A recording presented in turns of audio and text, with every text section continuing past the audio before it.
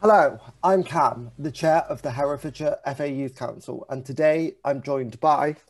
I'm Dan Hoskins. I'm the Vice Chairman at Herefordshire FA Youth Council. And I'm Kyle Williams. I'm the Football Development Assistant at the Herefordshire FA. Right, Carl. Nice, easy icebreaker questions to get into it.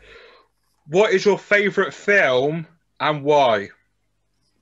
I'm not really a film person, but I do remember watching the first In-Betweeners film and just being in absolute stitches throughout the whole thing.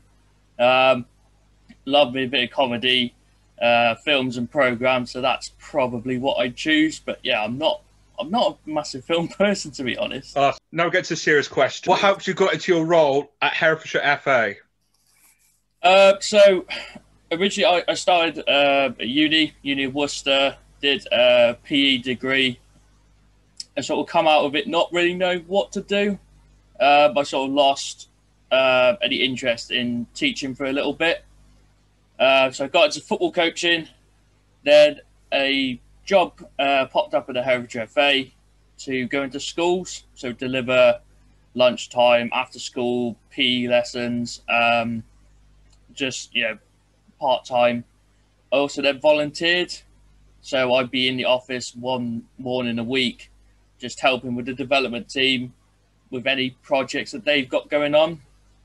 Over time, I then started to lead on school tournaments.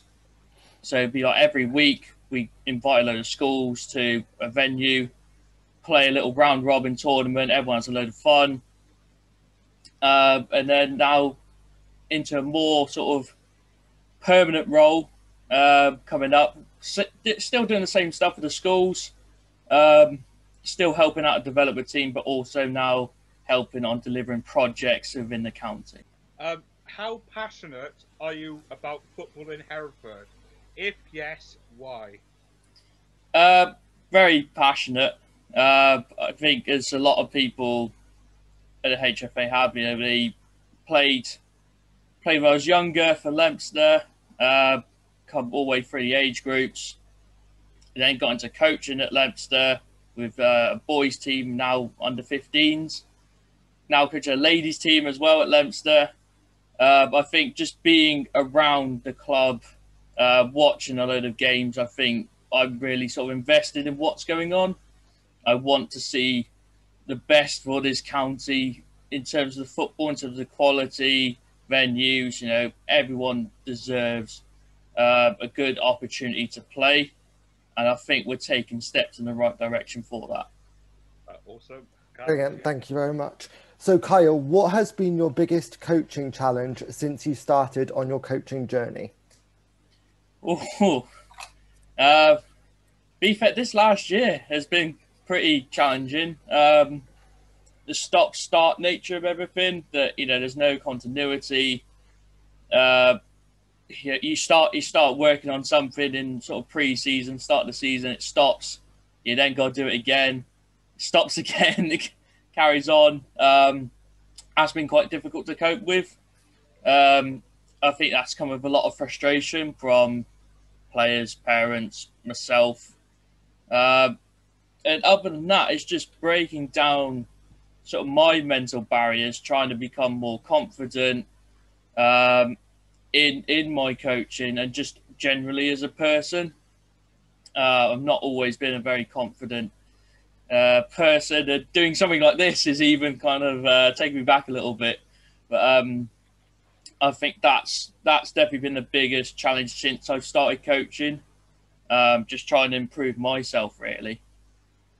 Brilliant, thank you. If you could have two superpowers, what would they be? Two superpowers. Yeah. I've always wanted to read minds. Okay. Wouldn't necessarily do anything with the information. I just love to know what people are thinking at any point. And then probably quite a boring one, ability to fly. I wouldn't have to get stuck in traffic in Hereford. I can go wherever I want, whenever I want, as fast as I can. And just go around everywhere. Brilliant, thank you. What do you know about the Herefordshire FA Youth Council? I think you're doing a lot of good work at the moment, trying to promote, obviously, the youth point of view. I think it's very important in this county where, obviously, we have a lot of junior players, a lot of youth that are interested in football, and I think it's important that they get their points of view across. And I think you guys are starting to really implement that, and that's brilliant. That's exactly what we need. That they are important to us, so they deserve to be heard. I like the diversity as well of the youth council. I think that's, again, in the current time, that's something that is a big plus for us. As I said, you guys are doing a great job of that, especially with the, with these interviews, with the podcast. It then get better as well. So, keep doing what you're doing.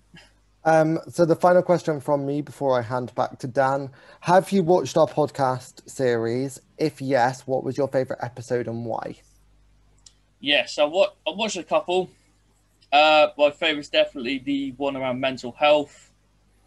Again, with the past year, I think a lot of people have struggled and they've understood a bit more about mental health and the various challenges with that.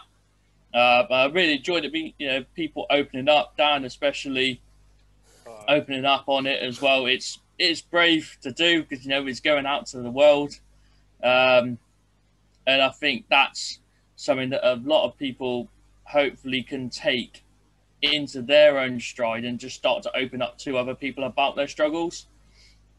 But I said, people still really haven't fully recovered from the past year yet, even though things are getting better. And I think that's it. You provided a great example there, Dan, on that podcast, opening up, as I said, being put out to everyone to see. When you're in the HFA office, who's that one staff member that brings all the smiles and makes everyone laugh? And who's that one legend? I wonder who has put forward this question, possibly. I think the obvious answer is Scott. Can very easily make people laugh, make people smile in the office. But I think what's quite good about our team is that there's a lot of people that can do that. A lot of people can make a joke and everyone's in good spirits. So if I had to pick one, I guess it'd be Scott. For the grit of my teeth, I'll have to say Scott, but there's a lot of people that could take that title. I will say for the recording that Scott has had nothing to do with this question. The question came from me and Dan.